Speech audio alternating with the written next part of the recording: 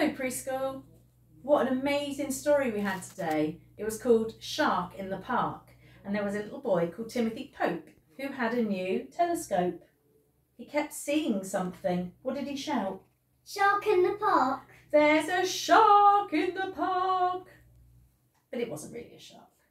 What was it? So first there was a cat and then there was a crow. Yeah, there was.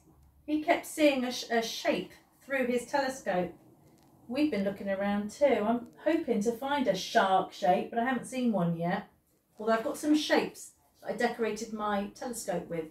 Can you have a go at making your own telescope? Gather up some bits at home. We used some toilet roll tubes, any cardboard tubes that you've got. Yoghurt pots are great. Wool we used too. And loads of sticky tape. There was a lot of glue involved, wasn't there? It was a bit of a sticky job.